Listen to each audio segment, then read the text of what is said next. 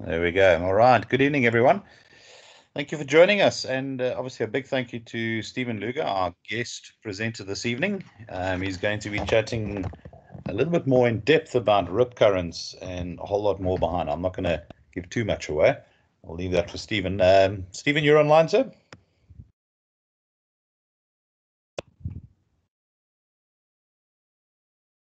Yes. Good evening. There we go. Evening, Stephen. Thank you very much for joining us. Before we get going, just tell us a little bit about yourself. Introduce yourself. Okay, thank you.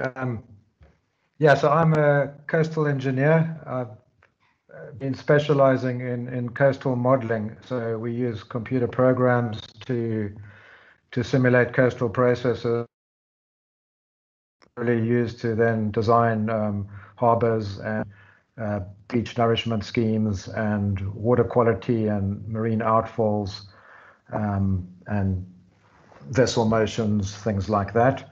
And yeah, so I've been doing that for about more than 20 years now, and it's I work for a company called PRDW, which are consulting engineers. So we just specialize in,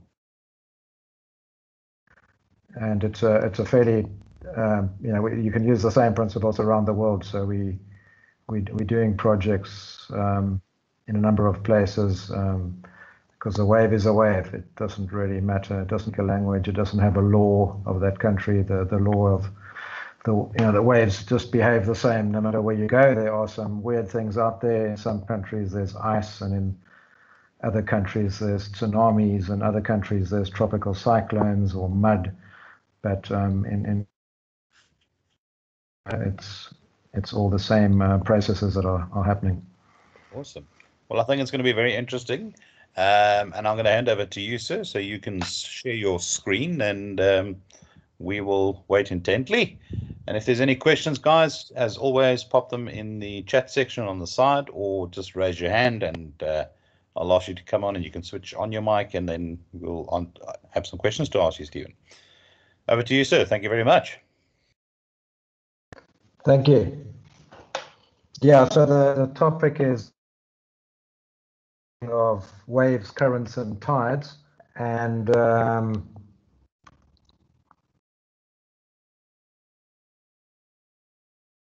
just getting on the right screen here. So really what I want to do is we've run all these models for different studies, and we can use the output of the models in the form of images and animations to just demonstrate some of these processes that are going on. And I've extracted some from projects that we've done. I think will be of interest to Sea Rescue. So the topics, I'll give a very brief introduction to the models that we're using. And then the real topics are waves, then currents, then tides, and storm surge, wave run-up, rip currents. And then the last few topics are sort of less directly applicable and more out of interest, would be tsunamis and oil spills. And I originally had it talking about tropical cyclones and sewage plumes and desalination brine plumes. I realized I probably don't have enough time to talk about those, but I do have those slides presentation. So I think at the end, if there's any specific interest in any of those things, I can talk briefly to them. The projects that I'm going to show tonight, we are from studies we've done at various places, shown as these red dots in the diagram here. So pretty much Abu Dhabi.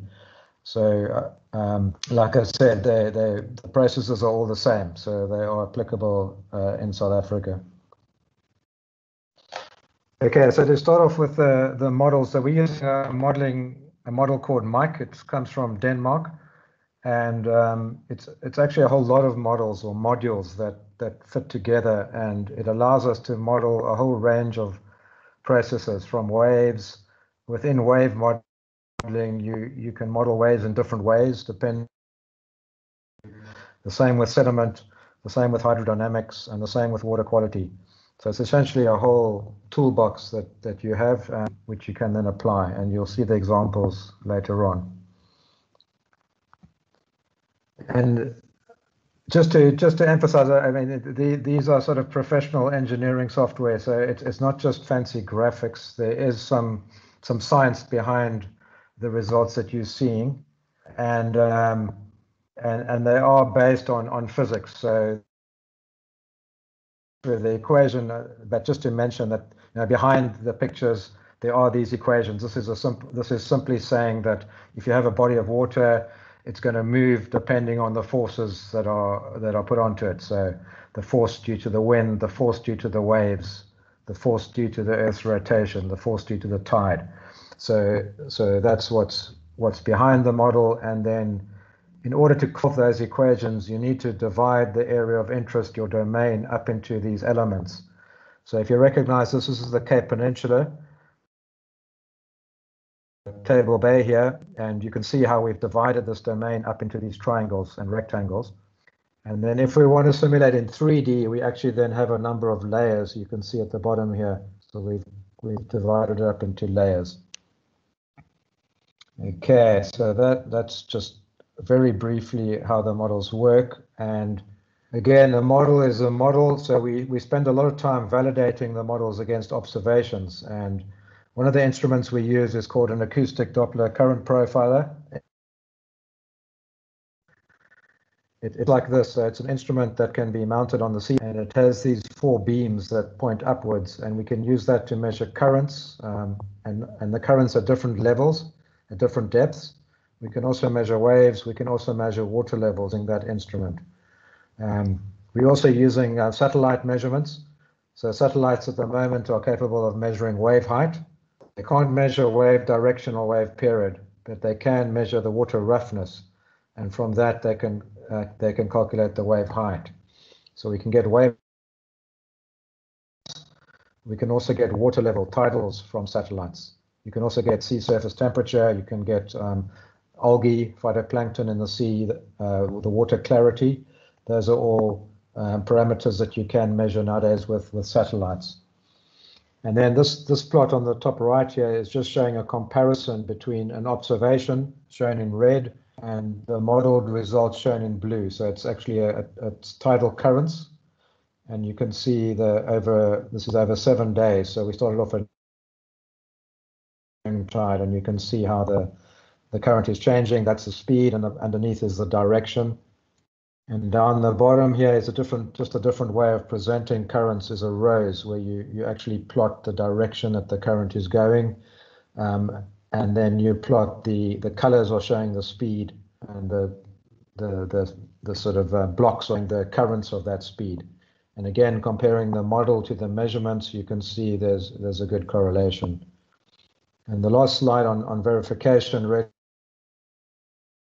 plot. So we just plot the wave height measured versus the wave height modeled.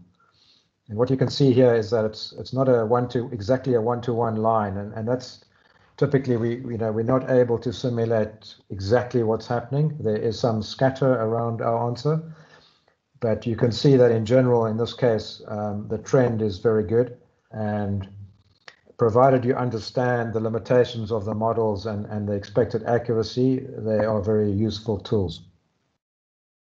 Okay, so that's introduction. So the first place we're going to go to is the Seychelles. On the left here, this is an island called Eden Island. It's a completely man-made island, and we've done all the coastal engineering that was needed for this island. And the area here shown in the red rectangle is one of the yacht basins. So you can see there's these finger jetties, and the yachts are moored up against the jetty, and they were experiencing excessive waves which were damaging those vessels. These owners here they can afford these fancy yachts, but they don't necessarily know how to moor them properly. So they were complaining about the yachts getting damaged. So the best way to approach that is to set up a model. So on the right side here, you see we've set up a model of this basin. Is the animation coming across okay? Yes, Stephen, 100%. Thank you. Perfect. So what you're seeing here are the coming into the marina, and then they're refracting or diffracting around the breakwater. They're reflecting off the revetment here. And you can see once they get inside the marina, that they're just bouncing around because it's approximately a square basin with vertical walls.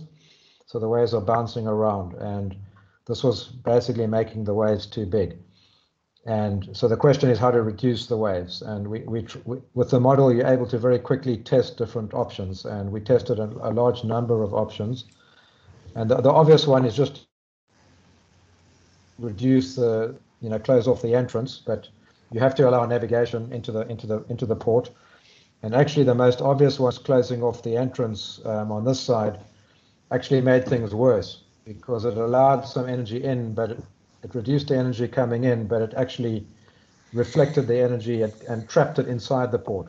So those are the kind of problems that you can get if you don't study the problem properly. On this slide, what we're showing is the existing situation. So with the existing situation, the wave heights inside the marina was about 0.2 meters. And the solution that we implemented are these two little red wave screens. And you can see that reduced the wave height to 0.1 meters. And it was a relatively cheap solution. You can still navigate into the harbor. And we weren't able to extend these breakwaters offshore because it's a man-made island. It's extremely deep offshore. It's all reclaimed land. So it's very expensive. So that's a simple example of using these models to design a marina. Maybe just a little bit of theory. If you look at waves, this diagram on the top left here is on the bottom, on the x-axis is showing the wave period, and the black line is showing the kind of amount of energy that exists at these different periods. And if you look at between 1 second and 30 seconds, normal waves that we see when that we all experience, they are technically called gravity waves because all these waves are caused by the wind, but they're actually what causes the wave to move is gravity. So they're called gravity waves. If we go a little bit further along, between 30 seconds and 5 minutes, you get waves called infragravity waves. And maybe the most simple example of that is this the sort of urban legend or whatever you want to call it that every wave, and if you have a 14-second swell running, every seventh wave would be about every 100 seconds, and that is really what generates this energy in between 30 minutes and 5 minutes. It's the groups of waves. It's the variation in the wave heights. And those are called infragravity waves because they travel on top of the gravity waves.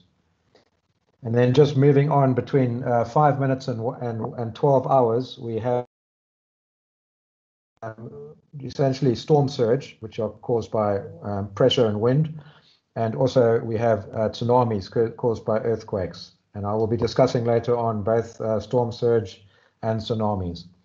And then you see we've got this big blip in energy at 12 hours, and that's the tide. So that's the effect of the sun and the moon on the tides. And then there's another blip at 24 hours, which is also tidal, which is the effect of other planets on the tides. So that's just an overview of exist at all these different periods.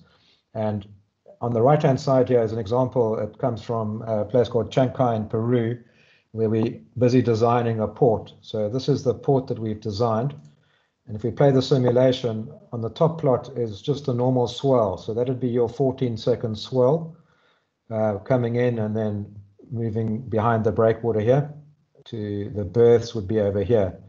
The issue is with these very large vessels, like these ore carriers that they're going to use, that they're going to be harbor, they're so long that they don't really feel the 14-second waves because they're longer than the wavelength.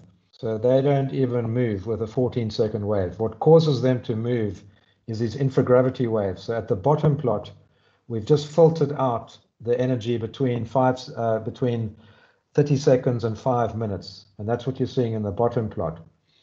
And you can see the wave heights are quite a lot smaller. But, this is actually the energy that's of interest for these big vessels. And if you look at, you can see there's a lot of this energy in the surf zone as well. And this would also impact, it doesn't cause rip currents or drive rip currents, but it would modulate rip currents. So when you get a set wave coming in, you would see that the rip current gets a bit stronger. And that's what you're seeing in this plot is these longer period waves. These ones would have about a period of about 100 seconds. Okay, so that was Peru. Are we going to Durban? So this is Durban. This is the entrance to the port. And we've done studies over here around Vetchi's Pier.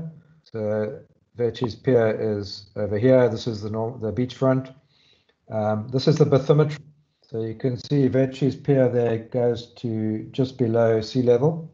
And it's actually an old pier it's a man-made structure that was built, I think, in the beginning of the last century, essentially as a pier to try to improve the navigation of the port in those days. But now it's pretty much a submerged rock structure. And what we've done is model the waves. So in the bottom left-hand plot, we are showing results of a wave model. So the colors are showing the wave heights. Hot colors are big waves and cold colors are small waves. So you see the waves coming in from the southwest and then they're breaking on Vetchi's Reef. So just as you can see in the Google image over here, the waves are breaking on the reef. So they're getting a lot smaller. They're also breaking in the surf zone here, and you can see them getting smaller and smaller.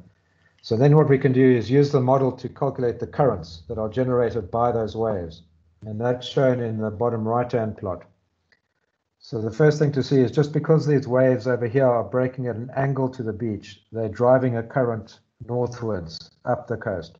And that's the current that occurs generally along the KZN coast, and it's responsible for moving sand northwards along the coast. Approximately 500,000 cubic meters of sand is moving northwards along the coast. And that's why we, at the entrance here, we need to have dredging and bypass the sand and put it back onto the beaches. Otherwise, the beaches would disappear and the port would get, the port entrance would get completely blocked up with sand. But the interesting thing about the currents is they often then generate strong currents on top of Vetchi's, but then they generate this rip current that goes out against the pier. The reason it goes in this direction is that as the waves break here, they actually lift up the water level a little bit, and that excess water has to escape somewhere, and it doesn't really escape to the north because there's also wave breaking to the north. So the water level here is actually even higher, so it doesn't go that way. But if it goes on this side, there is less wave breaking, you can see over here. So it finds the easiest route out, and that is to flow out along the pier.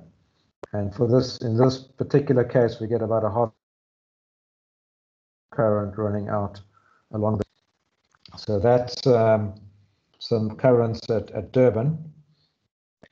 If we go to Cape Town, this is again showing waves at Cape Town. It's exactly the same wave height and period offshore. It's a 5.5 meter wave with a period of 12.5 seconds offshore. But the left-hand plot is more southwesterly wave condition, the more dominant wave condition. And the plot on the right-hand side is a much more westerly wave condition.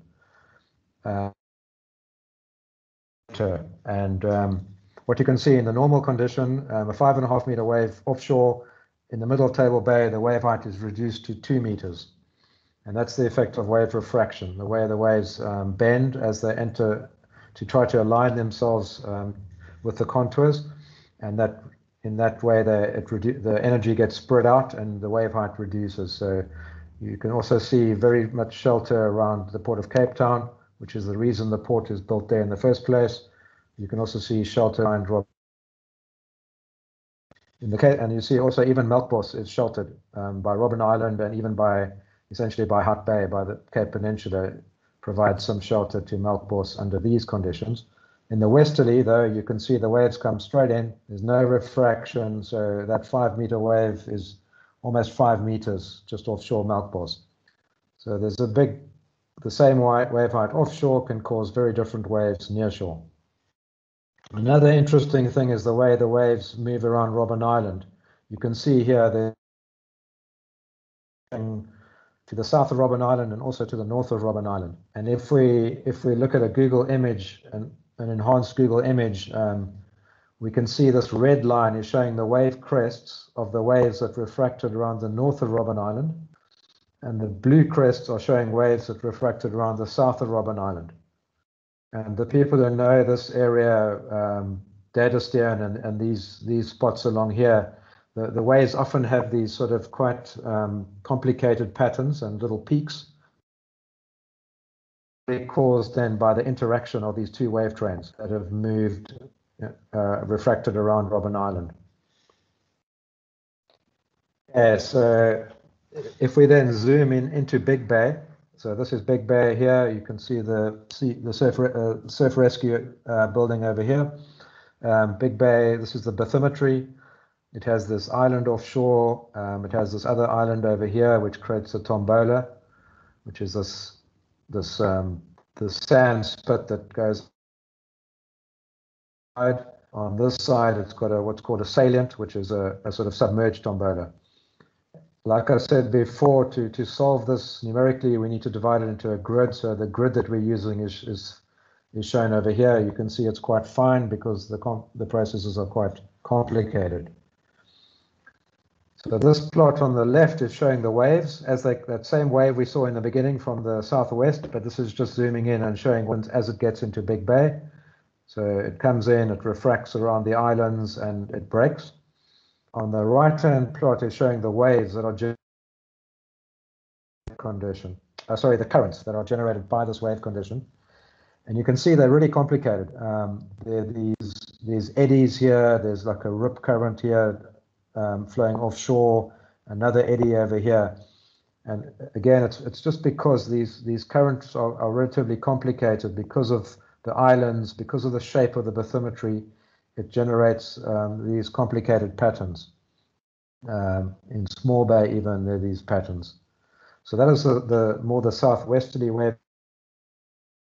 If we move to the westerly wave condition, you can see the currents are very different. And in general, there's quite a strong southward current coming into the bay, and then also like a rip flowing out against the southern island. So as the wave conditions change, the currents change. So that is Big Bay. We've also modeled Camps Bay recently.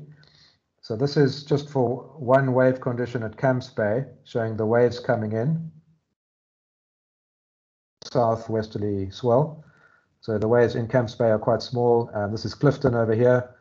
You can see Clifton Fourth, very sheltered and a little bit more exposed as you go to Clifton First.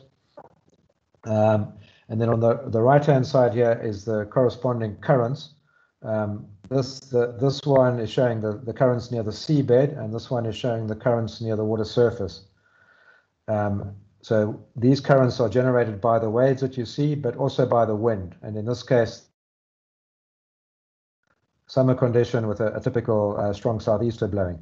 So you can see the surface currents are being blown towards the northwest. The currents near the seabed are much less affected by the wind. You can see they're much less strong, and they're actually flowing in quite a different direction. They're flowing almost northeasterly, whereas the currents offshore are flowing northwesterly. That's actually the mechanism for upwelling. This northeasterly current is what's bringing that cold water in. The surface is by the wind and the Coriolis force, and the bottom water is then that cold 10-degree bottom water is being sucked in along the seabed and bringing in the cold water. You can also see there are some rips. So in this case, there's actually an onshore current at Glen Beach here, and then there's a rip current flowing out through the center of Camps Bay. Okay, so that is Camps Bay. The last example, sort of in this vein, is a study we did at St. Helena Island, which is Atlantic Ocean. We designed this wharf, which up to now, when the St. Helena, the HMS St. Helena used to go to, they used to have to offload, transship all the goods, at sea, because there was no port, no wharf. So we have now built this wharf so they can actually import goods in a much easier way. But what's most interesting is we model, this is this bay, this is the 100-year wave condition coming in, this is the corresponding, and you can see we generated this rip current out through the middle of the bay. When we built the wharf, so this is what you can do with modeling, because we did this obviously as part of the design process. When we added the wharf here, you can see it changes the waves, makes the waves much smaller. The whole point of the wharf is to provide sheltered anchorage for the vessel, sheltered mooring. So the waves become much smaller here, and you can see how the corresponding rip currents or currents completely change. The effect of, and really what's happening here is, you can see in the northern part of the bay, the currents are about the same. They're flowing southwards. But what's happening now, the waves are quite large over here. They're the same size over here. So the waves that are breaking are lifting up, raising the water level. On this side, in the shelter of the wharf, there's much smaller waves, much less breaking. So the water level is lower here. So all that happens is the water flows from high to low, and that's what. And then this rip current running out along the wharf. And this is the situation that you see as soon as you build a structure like this. At Monwa, BC, for instance, where there's the groin, you then see a rip current generated up against that groin. And it's caused by this process that I've mentioned. Maybe while we're on the rip currents, this is sort of the last plot of rip currents that I'm going to do. The rip currents that I've been showing you, I would describe as mega rips.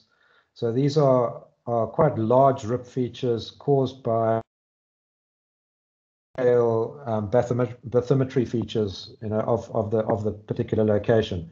What often concerns sea rescue are these smaller rip currents that are caused by short-term gullies in the seabed. So where you get these rip cells formed, where you get deeper water, where the waves break on either side, and then the water runs out through that rip and through that deeper channel, and those are caused on a sandy beach, and it needs the seabed to actually change. We are able to, but the studies that I've shown, we just haven't. That wasn't really the focus of the study. This particular study was to look at. These results were actually used to look at sedimentation and whether we would have to do dredging at the berth. That's why we were studying the currents here. We weren't actually trying to estimate rip currents because nobody swims here.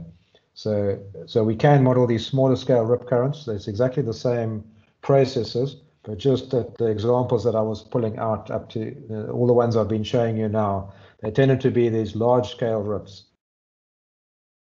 much smaller scale rip, which obviously do occur and are less predictable because they also depend on the seabed, the sand seabed changing. Okay, so I wanted to move on to tides. The interesting thing about the tides in South Africa is that if you go from Port Nolloth all the way around to Richards Bay, the time of high tide is probably about within a half an hour. And so the tides along the whole coastline are very similar, going up and down. And this plot just gives you a background to why that is. And what this plot is showing is the M2 tidal constituent. M stands for moon, and 2 stands for twice daily. So the moon is the dominant forcing of the tides. And because of the continents and various other things, the rotation of the Earth, the impact of the M2 tide on the Earth's tide actually looks like this. It's quite complicated. The colors are just showing the amplitude of the tide. So you can see there are places amplitude is about 0.5 meter, and there are places like Europe where the amplitude is 3 times higher than that. The other thing here is these white lines are basically showing the time of high tide. So each white line is showing where the time of high tide is changing 1 hour later. And what you can see off South Africa, there's one white line here, and the next white line is here off Mozambique. So there's only 1 hour tide difference, this huge distance. And that just explains again why our tide is not changing. If you look at in the English Channel here, those white lines are so close together, they're on top of each other. And that's, so their time of high tide would be changing dramatically along the coastline. And also the second impact of that is that it will cause strong tidal currents. And these are just tidal currents that will happen off the coast, not in an estuary or a river mouth, but they will occur just up and down the coastline. And that to get those currents, you need to have these white lines close to occur. They just simply aren't close together. So we don't really see strong currents offshore of our coastline due to tides. If you look at the Middle East, the Persian Gulf here, there actually are some white lines quite close together. And if we look at this simulation, this is Abu Dhabi, and their tidal range is about the same as ours, about 1.5 meters. But because the tide is moving up and down the coast, they actually generate these currents. So red is high tide and blue, and the arrows are showing the currents. And you see, just as the tide goes up and down, because it's not only going up and down, it's also moving along the coastline. You generate currents offshore of the straight coastline, which we just don't get here. Okay. However, in South Africa, we do get strong tidal currents at the mouths of estuaries. So this is the Bushmans River estuary. So this is the town of Bushmans. This is the town of Kenton-on-Sea. And this is a simulation tidal currents at the estuary mouth. This is the N2, not the N2, but the bridge across the river on the way to Port Alfred. So this diagram here is showing the tide. So you can see at the moment the tide is going out. So you can see the currents are flowing outwards in this narrow tidal channel. Again, the colors are showing, so purple means 1 meter per second, which is a really strong current. So now we're at low tide, and now you can see the tide starts coming, floods the sandbanks here, and then flows upstream. I wrote here tidal prism. The thing that impacts how strong these currents at the mouth are going to be is the tidal prism, which essentially is the volume of water that has to flow in and out of the estuary every tidal cycle. And that depends on the length of the estuary. So it turns out that Bushmans, I think, is the second longest tidal estuary in South Africa. So the tide than 20 kilometers up the estuary. And so that means there's a big volume of water that has to get exchanged every tidal cycle. And that explains why there's such strong currents in the mouth. And also explains why the mouth stays open. All the other estuaries along this coastline, okay, besides the Kariga, which is next door, all the other estuaries tend to the mouth closes off. And that's because it's shorter and there's much less water flowing in and out with the tide, and the currents are not strong enough to actually scour the entrance and keep it clean or keep it open. Okay, so river mouths or estuary mouths. The other place we get strong currents in South Africa is in lagoons, specifically Knysna Lagoon and Longabon Lagoon. So this is Longabon Lagoon, Saldanha Bay, and it's a simulation showing the currents with the black arrows. What we've also done is just release a floating object into the model, which is shown by the red line, and just the model is able to then predict the trajectory of that object. So you put it in over here on the outgoing tide. If we start again, it flowed out, and then the tide changed, and it came back in again, and it flowed out again, came back in again, and then eventually moved along. There's actually also a very strong southeaster blowing, so it actually this object ended up here. 2 days later, it ended up at the ore jetty. So you can imagine that a simulation like this would be of use for a search and rescue operation. Okay, the next thing to talk about related to essentially this plot is showing the year is 1984. The top plot in blue is showing the tidal predictions for the whole year for 1984 from January to December.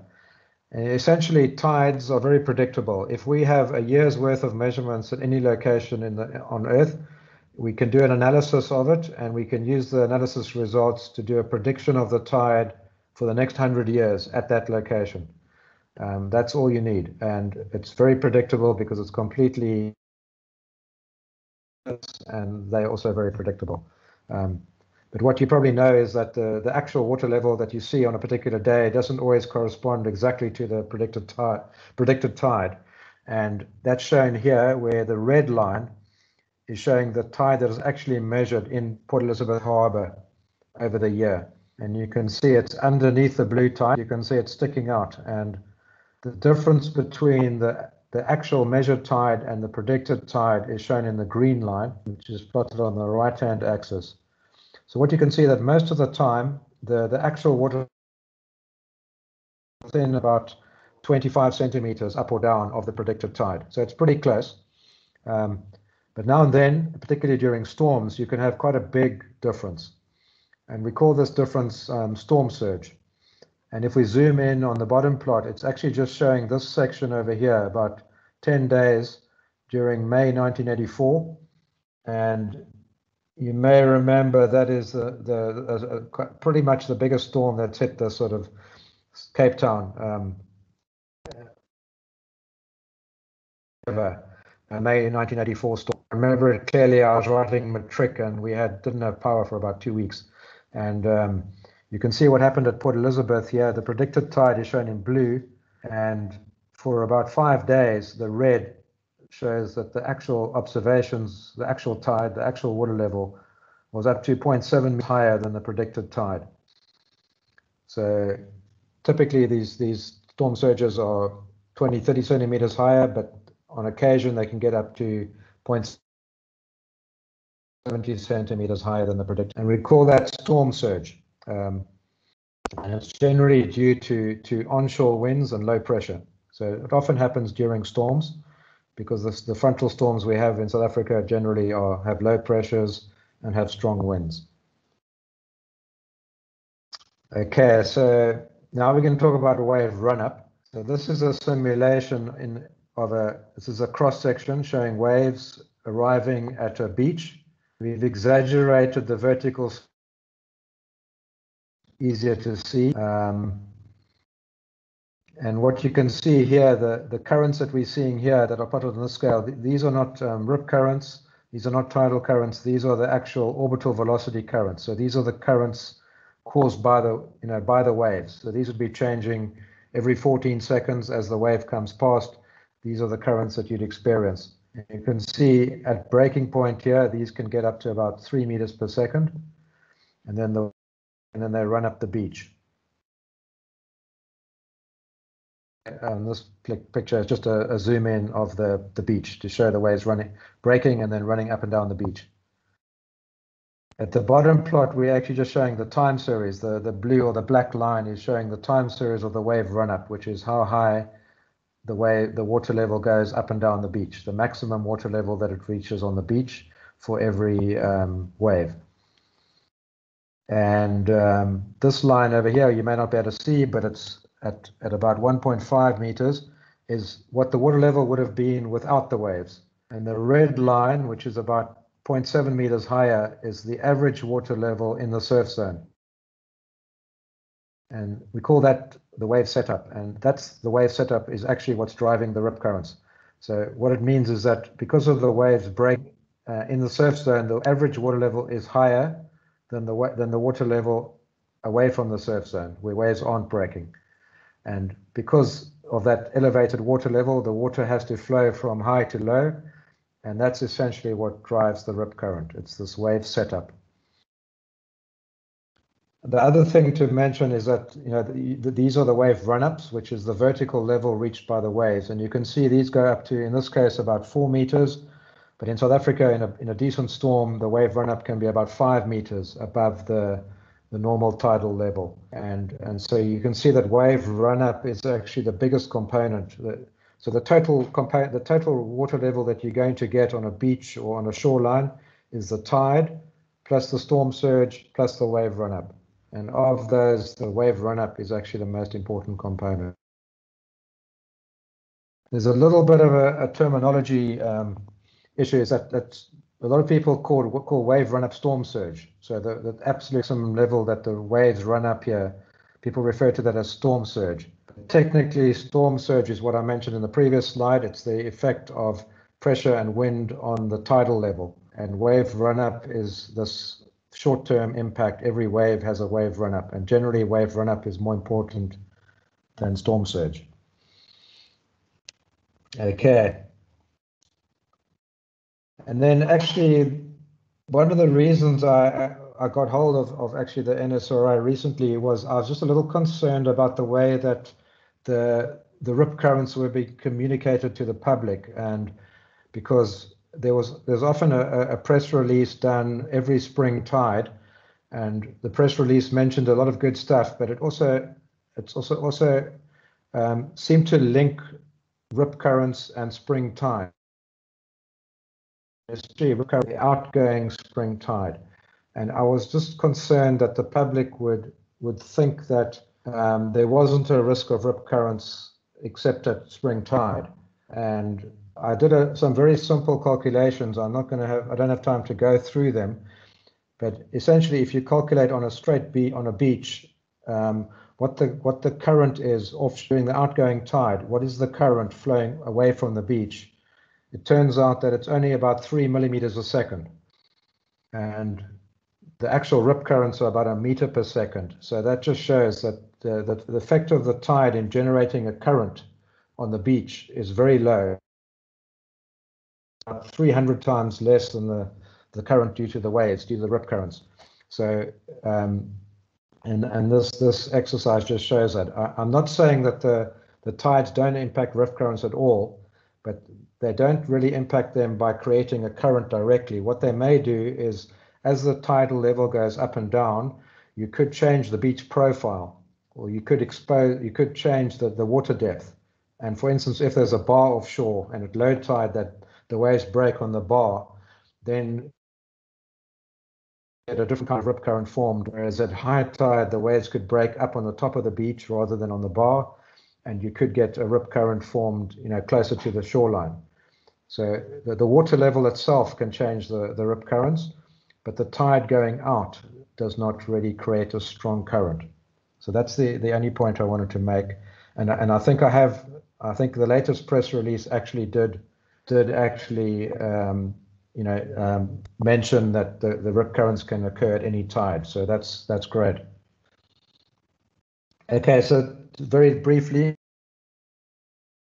just to show tsunami out of interest, we've done quite a lot of work on tsunamis. This is the December 2004 tsunami, which unfortunately killed more than 200,000 people around the world. And this is a simulation of that tsunami. So what happened is that there was an earthquake over here, which lifted up the water level and created a wave. And that wave then, as you can see here, it then propagated across the Indian Ocean, and then basically ran up the beaches and caused flooding and damage. It took about 12 hours. And at Port Elizabeth, they actually measured about a 2-meter wave in Port Elizabeth. We were somewhat lucky that it wasn't high tide and it wasn't spring tide. So there wasn't a lot of damage in South Africa. But at Port Elizabeth, a car was actually that was on the breakwater was actually picked up and pushed against a building. So the water completely flooded the breakwater. Okay, so that was tsunamis, and very briefly, oil spills. So we're doing a lot of oil spill study, drilling off South Africa at the moment. Luckily, off the west coast of South Africa, the southeasterly winds tend to push the oil offshore. So there's a very low risk that the oil will actually reach the shoreline. And there's also a low risk there's going to be an oil spill in the first place, but what can happen is that there's a blowout. So that's what happened in the Gulf of Mexico, the Deepwater Horizon event, where there was a blowout on the bottom, and the oil flowed. And this is actually a similar event to that we simulated here. And you can see that luckily the oil kind of stays away from the shoreline. Okay, so just to conclude, I try to show, I think that the tidal currents in South Africa are weak, except in estuary mouths and tidal lagoons. The storm surge is caused by wind and pressure, and that results in the tidal levels exceeding the predicted tides by up to about 0.8 meters during a storm. Wave run-up is during storms can reach about 5 meters above so wave run-up is a bigger process than storm surge. And then it's wave breaking that raises the average water level in the surf zone, and that's what leads to rip currents.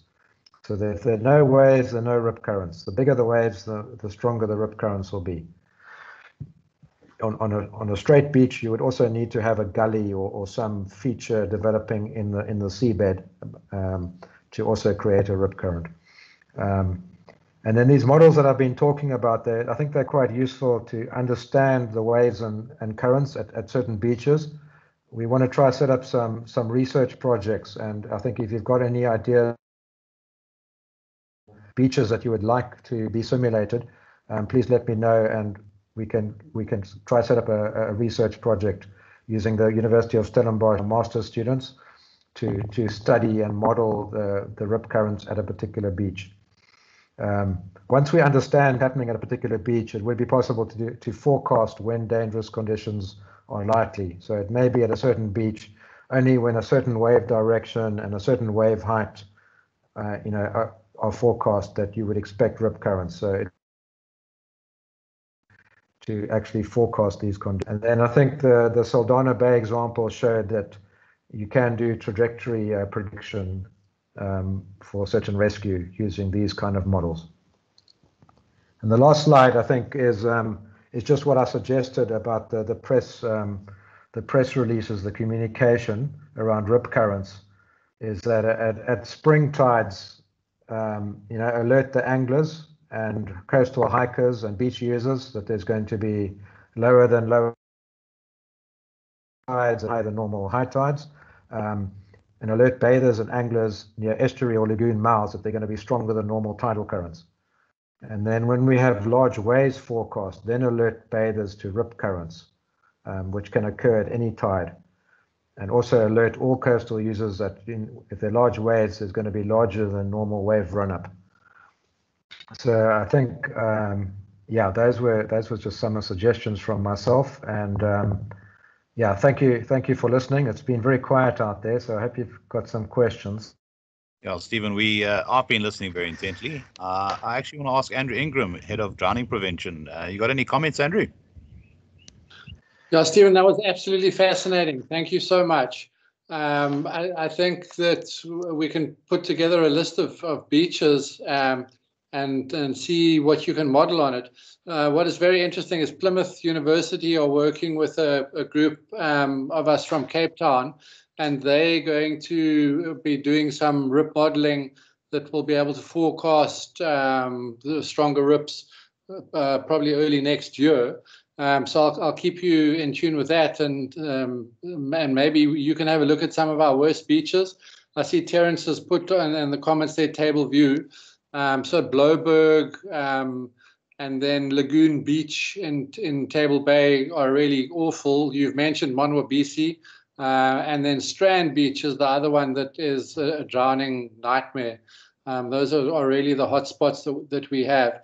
On a kind of personal level, my rescue base is Buckhoven, and I can't tell you how often we've responded to a drowning in progress in the center of Camps Bay, very often a child, and we get there too late, and you then have to land up searching for the body over a number of days. And more often than not, that body is found on a submerged reef off Glen Beach. So I don't know if you have models of Camps Bay in different wind and wave conditions that could help us and the police divers look in the right place pretty quickly. Yes, I mean, that plot that I showed you was just a snapshot, and we have modeled a much longer we've modeled a few months in summer conditions and a few months in winter conditions, and there are some fairly constant features, but otherwise, as the waves change and the water levels change, the currents change. But you did see in that plot that I did show, there was kind of an onshore current up against the rocks at Glen Beach, flowing inward. So if we go back to that slide, but again, this is just one snapshot, but not really the way to do it. But if you see over here, if someone at this particular moment in time, which is it's a fairly typical summer condition, got into trouble on this side, on the swimming side of Camps Bay, and got caught in that rip current, went out there, and then you can see it curves and then runs against the rocks and into the kelp there at off Glen Beach. So I don't know if that's what you're describing. It might well be. Glen Beach is interesting because on the right-hand side, if you're facing the sea, so the Clifton side, that's where it rips off the beach. So the surfers will often use that right-hand side to get out and then surf in the middle back in. So there's two sets of little reefs off Glen Beach. And the rip current stops before the first one, so that onshore flow of water would stop around the second one, and that's where they would meet up, I guess. Yes, the model is actually a lot more detailed than this. We're just showing a sort of overview. So if I could zoom, I can't zoom in right now, but it may be that there is a that sort of block, well, that's joining the one that I'm showing, and also as just a slight change in wave direction may also change things a little bit as well. So this study was not done for rip currents; it was done for other reasons. So we were focusing on something else, but the model is available, and we can probably get permission to use the results for something like you suggest. That would be absolutely amazing, and the volunteers at Buckhoven could certainly use that, and the City of Cape Town professional lifeguards who are on the beach during lifeguarding season, I think would be very interested in that. So maybe we can take it offline, and I can chat to you later about how we can get those models and how we can use them. And if you've done it in any other places where our volunteers respond regularly to people caught in rips or drowning in progress. I mean, for instance, off the top of my head, Victoria Bay and Herald's Bay in the George area are absolute nightmares. Yeah, so they are bays, and they then have these kind of mega rips. It's not just a little channel in the middle of the beach. It's a mega rip that runs down one of the sides of the bay, and those are probably quite predictable. They would just depend on conditions. You mentioned Lagoon Beach. I mean, is that at the estuary mouth of the Dip River? Because then you've got a situation of waves. And these, that's an estuary, so that's a situation where you would get a strong tidal current on the outgoing tide, especially at spring tide, if people are swimming in the mouth. Or are you talking about Milnerton more? Milnerton Lighthouse. My experience of that area is that it's the tidal flow is kind of minimal.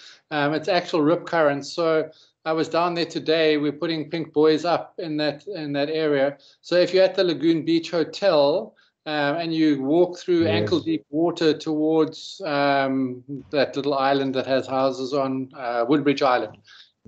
Yes. Yeah. So from where the lagoon enters the beach towards Woodbridge Island, there's a channel that runs parallel to the beach for 150 meters or so, and then it pulls out.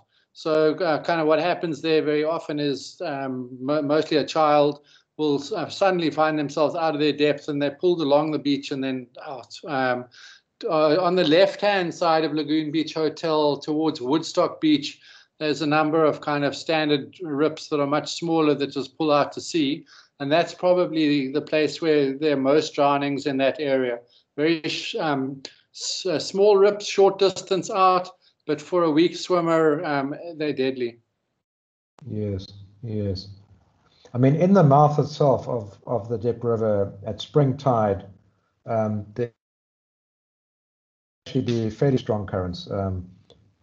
That is almost, you know, the only place in Cape Town where there would be some sort of, you know, would be these tidal currents. But I think that that gully you're talking about also is sometimes almost the river mouth. The river creates like a gully and then it migrates up the beach. So it's a sort of sometimes it's caused by the river itself. The cut of the river, the river actually a little bit up the beach and creates that gully that you're talking about. Sometimes you see that anyway at that location. It's fascinating to look on Google Earth because you can actually see those gullies that are in the same place almost all the time. Noordhoek is the other one. The rips that run close to the hook and then move down towards the wreck in the center of the beach. They seem to stay in the same place, and because you can look down from Chapman's Peak, they're very obvious. But yeah, as I say, maybe if I could give you a list of beaches that are the highest drowning areas or the biggest dangers to lifeguards and the unguarded beaches, we could put some kind of prediction together. And if there's Stellenbosch University students who would be able to do that, amazing. Yeah, no, I have been talking to the guys at the course, the coordinators of that course, yes.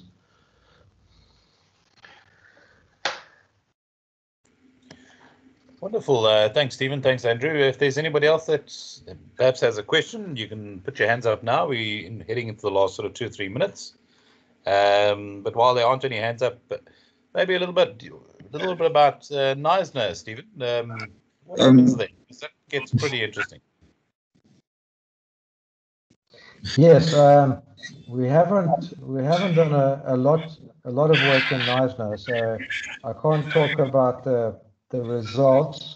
But you know, obviously, what's happening there is that there is a strong tidal current, and there is a big swell.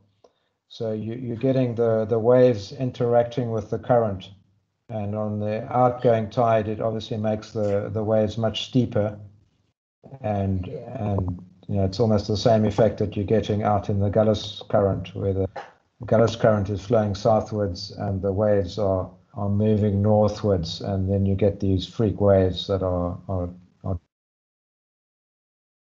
basically breaking the bow of the ships. So it's the same sort of effect. You get these very steep waves, and you can then get almost like a freak wave when you have a strong current opposing the waves. Fantastic. All right, Stephen, I think that's it for the evening. Yes, this is Cobus of Strongfontein. We got about 2 rips. That's always because we're close to enough. This weekend past, it was like that rip was especially very strong, so it sucked out, and it caused like along the beach we had a channel, and one part was like we had like the whole channel of the sandbank was sucked away because of that one rip. So yes, that's our most dangerous area on the beach. Is that near the tidal pool or not?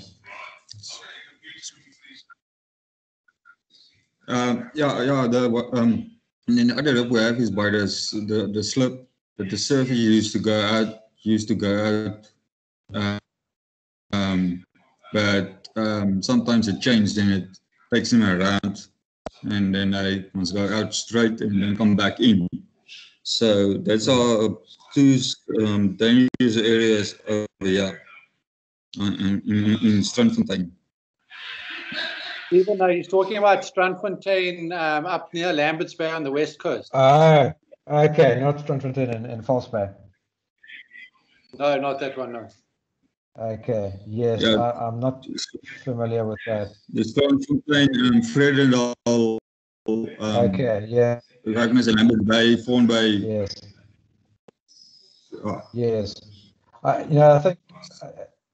So I think the rips that are in bays, like Victoria Bay, which is a rocky bay on the sides, they're much more predictable. These ones that form on a straight beach, even Nordic beach, those rip cells that you see, that we call them mega cusps, that you see a few 100 meters long, maybe 500 meters long, and then the next one. They probably move a little bit. They're not absolutely still, and they're much more complicated because there's an interaction between, what I've been showing you is an interaction between the waves and the currents, but there you've got an interaction between the waves and the currents and the sand. And so it's a much more dynamic system. If it can, the sand gullies can migrate, and the one day there can be a rip here, and the next day there can be a rip some. So it's really more challenging to predict rips on a sandy beach, on a straight sandy beach, rather than a beach that's got a rocks on either side that are actually holding it in a more stationary position. But you would never be able to predict exactly where it's going to be, but you would still be able to perhaps predict days when there's a higher risk of a rip happening. Yes, because sometimes we have like weekend pass, we had two rips, and before that we had 3. So so the one area, small area where I had the swimmers to swim, and so when it high tide, in that time, the one rip was like, how can I say, a rip of water sucking back out, and I was. Please, I must have a rescue, because that rope was going out by 800 meters if it wasn't further.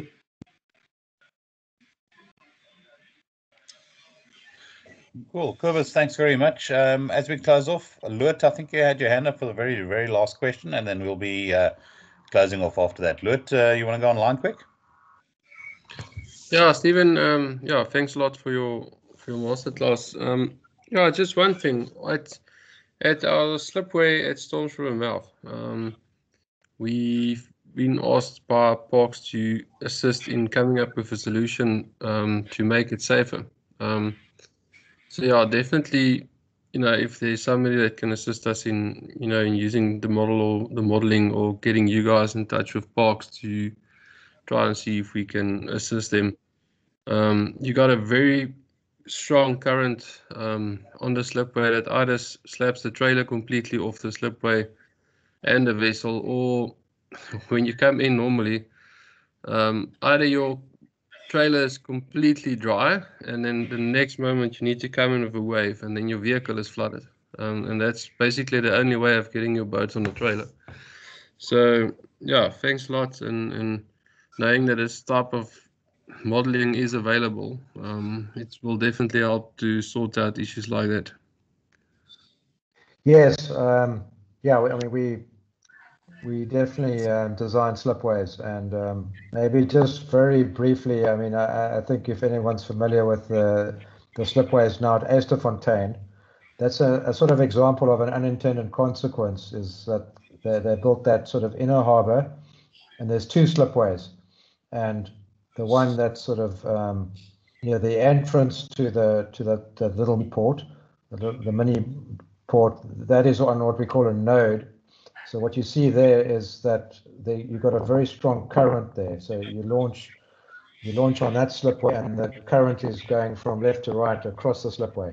But the water level is not up and down very much. You've just, and if you use the slipway that's at the top of that harbor on the west side, there the water level is going up and down, but there isn't a strong current because that's on what we call an antinode.